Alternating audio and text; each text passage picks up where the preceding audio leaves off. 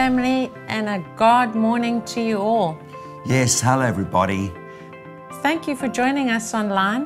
If you've been enjoying our Season 4, do drop us a comment or let us know, and also be sure to invite your world to watch. Yeah, that's right. If it's a blessing to you, then be sure to share that with others and let it be a blessing to them as well.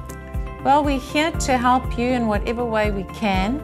Absolutely. And Proverbs is a great book to help us with our day-to-day practical living, because after all, that's what the Bible really is. And today we're going to look at the second chapter, Proverbs chapter 2, verses 1 to 5. And this is what it says: my son or my daughter, if you receive my words, and treasure my commands within you, so that you incline your ear to wisdom and apply your heart to understanding.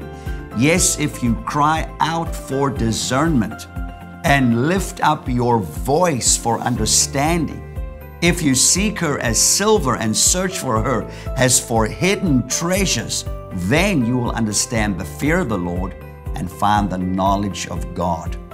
And here, family, we find what our attitude should be when we come to the book of Proverbs and when we come specifically to the Word of God. That's right. Notice first it says, if you receive, and then it says, if you treasure my, first you have to receive and then treasure my commands. In other words, you cannot treasure what you are not receptive and open to receiving. Yeah, that's right. Okay. And you know, our love for Jesus will always be revealed by our love for His Word, because Jesus is the Word. That's what the Bible calls Him. He's the Word of God. Absolutely. He was made flesh and He came to live amongst us. So you cannot love Jesus more than you love His Word. And you can't love His Word more than you love Jesus, vice versa. That's a great point. That's a great point. So let's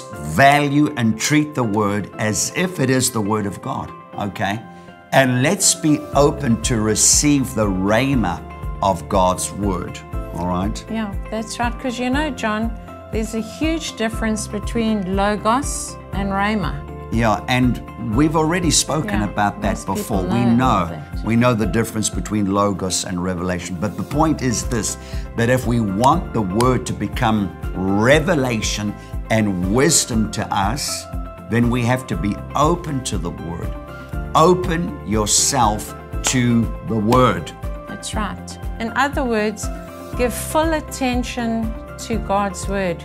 You know, we need to make God's Word the pavement of our lives. Each page needs to be the pavement on the life that we want and the life that we walk on. Yeah. Because if we want to have wisdom, if we want prosperity, if we want peace, if we want joy, well, God's Word has to be the pavement on which we walk on.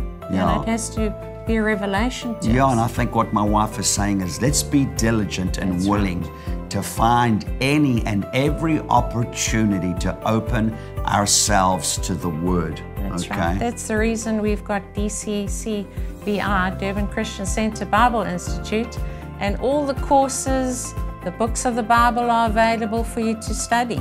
Everyone, absolutely, it's there. It's there for you to study and engage, all right? Now, let's look at the rest of the verses. Verse 2 says, so that you incline your ear to wisdom and apply your heart to understanding.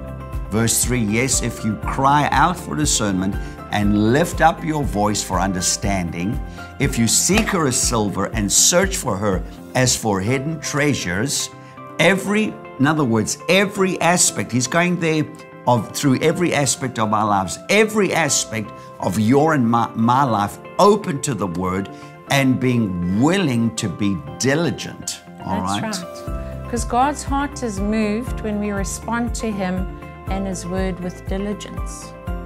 Absolutely. And it also shows that it's a choice that we are willing to make. It's a choice. That's right. You got to choose to live right. You got to choose to read God's word, and when we make the right choice and go all out for God and His word, we'll never be shortchanged. We'll always be rewarded. Absolutely. That is brilliant. Absolutely amazing. In other words, I mean, if we think about what does Hebrews 11:6 say? It says there, without faith, it's impossible to please Him. For he who comes to God must believe that He is, and that He is a rewarder of those who casually seek Him. No. Oh, once in a blue moon seek Him. No, it talks about those who diligently seek Him. So what we're talking about is choice. diligent. It's an effort. Being diligent in the Word, coming to the Word, treasuring the Word, valuing the Word. And when you do that, your faith will always be rewarded, okay? And we know that faith comes by hearing, and hearing by the Word of God. Amen. And if we do that, I can promise you, doesn't matter who you are, you will never be shortchanged with God. You will always be rewarded. Amen. And we're going to pray for you. I find a lot of people, the last resort that they come to is the Word. Whereas the first resort should be the Word. There should be this diligence to get to the Word. There should be this pursuing to get to the Word. We should be fighting through every obstacle and putting everything else aside and getting to the Word. And sometimes I find that it's the last thing that people are doing, all right? God's Word is the answer to everything. Absolutely. In God's Word has the answer for every problem that we face. Yeah. And you know what I love about God's Word is it's the pillow that we can always lie our head on to have peace. Amazing. Absolutely. God's Word will always bring peace to every situation.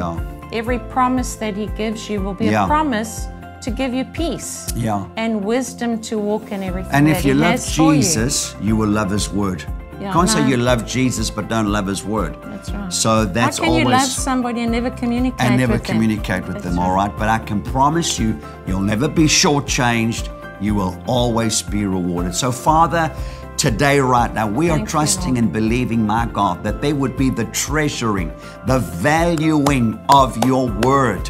That if we say we love you, we will love your Word, my God. And if we love your Word, we will automatically love you as well. They are inextricably linked.